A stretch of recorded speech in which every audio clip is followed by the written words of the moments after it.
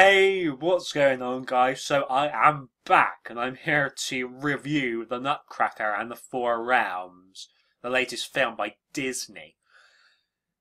And for some reason, this film is better than Star Wars The Last Jedi. Sorry, I'm just laughing. I never thought I would say that, but that's right. A film about a ballet is better than Last Jedi. Why? Why? Like, why has this happened? I mean, the Clara character is essentially the main character in this Nutcracker film. And she's much more of a better character than Rose Tico in Last Jedi. Like, this Clara character is actually strong and independent. I mean, maybe Rian Johnson wanted Rose to appear strong and independent, but that wasn't really conveyed well to the audience, was it? I mean, Morgan Freeman's character in this Nutcracker film, he was pretty good, but I felt like he could have appeared in more of the film, because really he was only at the end and the beginning, and that was it. I mean, he sort of reminded me of Nick Fury because he had an eye patch. And, yeah, sorry. I can't stop laughing. Basically, this film had Alice in Wonderland vibes, but it also had Narnia vibes as well. Because the Clara character was like Alice, and when she set foot in the snowy realm, it was like she was setting foot in Narnia. That's the thing that ran through my mind whilst I was watching the film.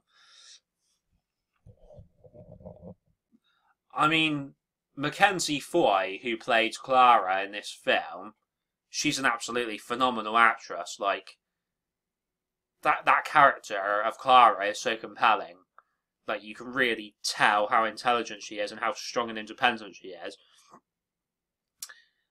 So she really captured the essence of the character there. My favourite scenes in this film, there's one where Clara has to climb a water wheel. There's also one that is just after it when Clara kicks some tin soldiers in the face. I mean, I felt like there could have been more battles or wars in this film, but then I guess it wouldn't be child friendly if that happened. I mean, instead of it being a PG, it would have to go to a 12 rated. And also, they're trying to make this appeal to girls as well as boys, I guess. I mean, it seems like the target audience for this film was females, but for some reason it appealed to me. I don't know why. Maybe Disney have got their target audiences totally wrong. I mean, I guess it appealed to me because, well, it had Alice in Wonderland vibes, and I'm a massive fan of Alice in Wonderland. And also, this film features a strong, independent woman, and I am a feminist after all, but I'm not like an SJW though, because I think SJWs go too far with their shit. Especially with their treatment of Stan Lee, which we're not going to go into in this video, but all I can say is that those people who are inside Stan Lee, they need to get a life, because he was an absolute legend, so don't disrespect Stan Lee. The world would be a very different place without Marvel. It's like, the same with you Star Wars fans, don't disrespect George Lucas. Yes, he's not perfect, but we wouldn't have Star Wars without him, okay? So, well, maybe we might, but it might be called something completely different, and it might have totally different elements, but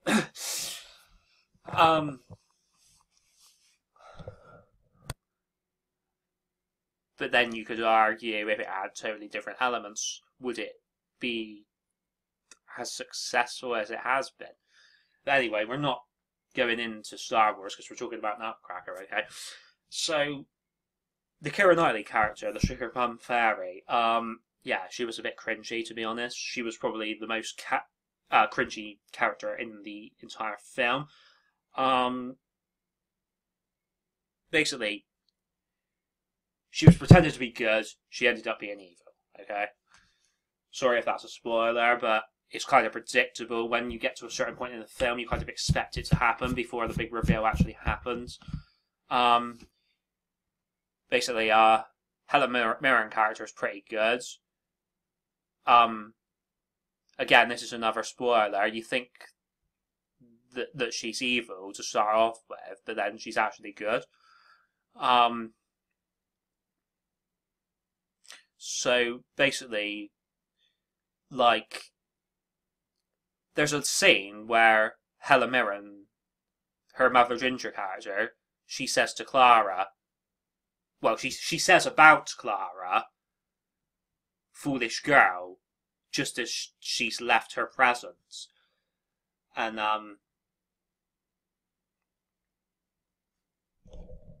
so yeah, that is kind of the point where the audience realises that something's going on here, that maybe the Sugar Plum Fairy isn't as sweet as she seems. But you can see, like, all of the themes of diversity and equality and all of that running through this. Like, look, I don't have a problem with diversity and equality, but when they keep pushing it in these films with their friggin' agendas, it just does my head in. Like, they literally made the Nutcracker black now. Like, why?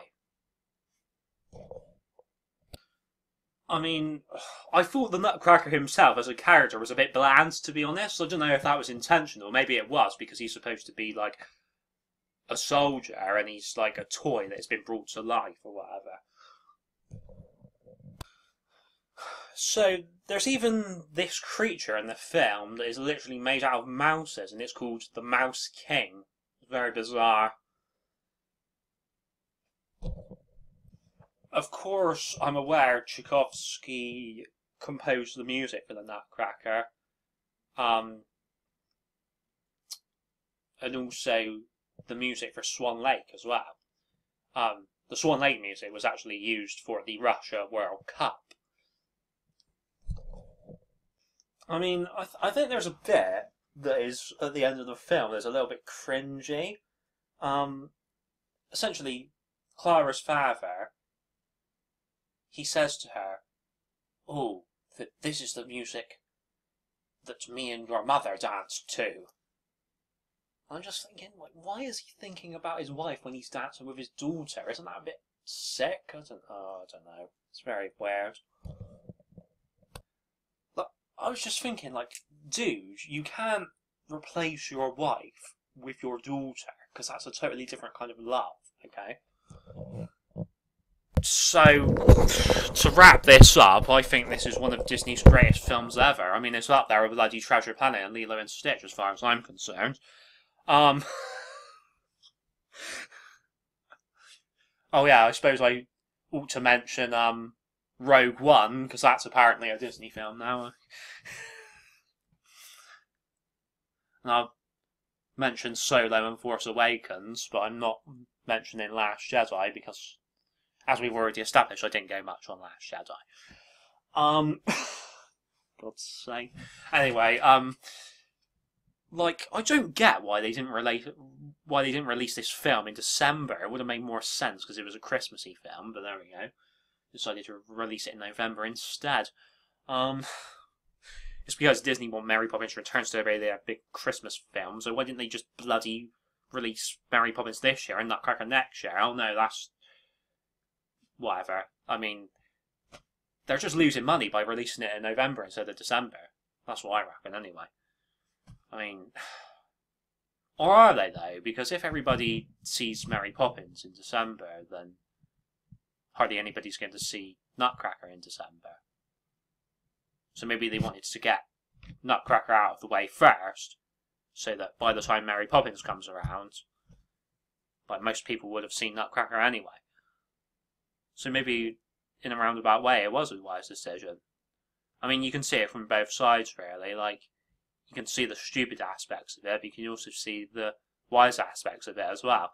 Like, God knows why they make these release date decisions. There must be some weird reasoning behind it. God. I mean, like, Solo, why did they bring that out in May? Like, that's the most random thing ever. I mean, like, that was obviously the wrong choice. I mean, they thought, oh, it's gonna be a summer blockbuster.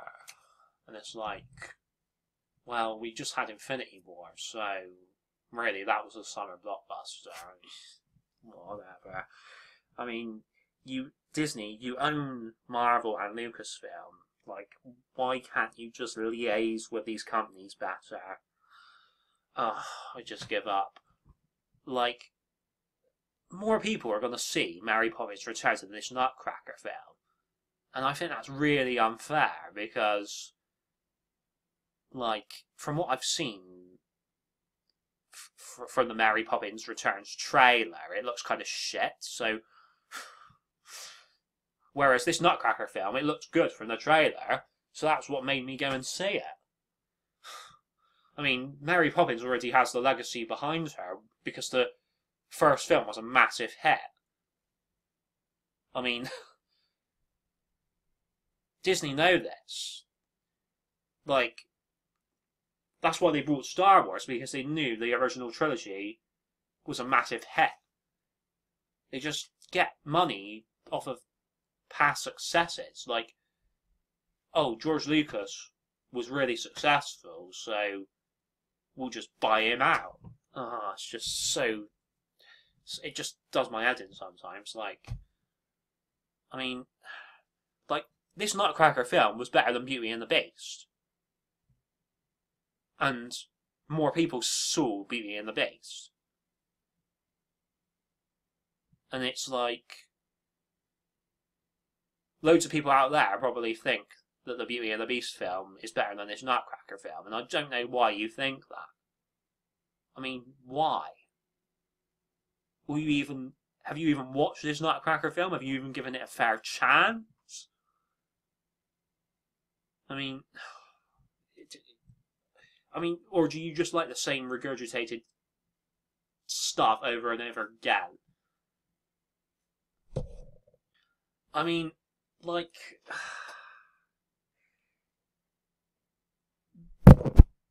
Clara's sister and her brother and her father, they only appeared at the beginning of the film and at the end of the film. Well, apart from that scene where Clara was with the Sugar Plum Fairy and she was looking back into her world when the Sugar Plum Fairy was basically explaining to Clara that time works differently in the Four Realms to how it works on Earth. But the point is, like, surely, like, Clara's family could have been used more in this film. Like, maybe they could have visited the Four Realms as well. I mean, is there going to be a sequel to this film? I have no idea. Probably not. Because, like, I think Disney thought this was going to be more successful than it's actually going to be.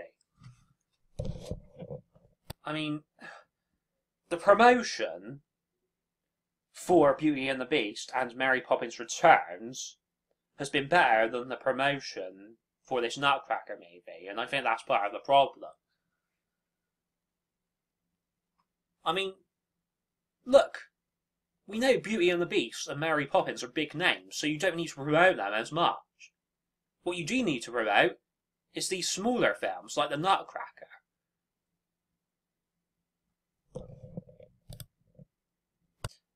I know you do promote it, but you need to be better at your promotion. Like, why do I need to advise you on this? You should know this. Like, it's so stupid. Like, this film was on a bigger scale than Beauty and the Beast. Yeah, I bet Beauty and the Beast had a bigger budget, though.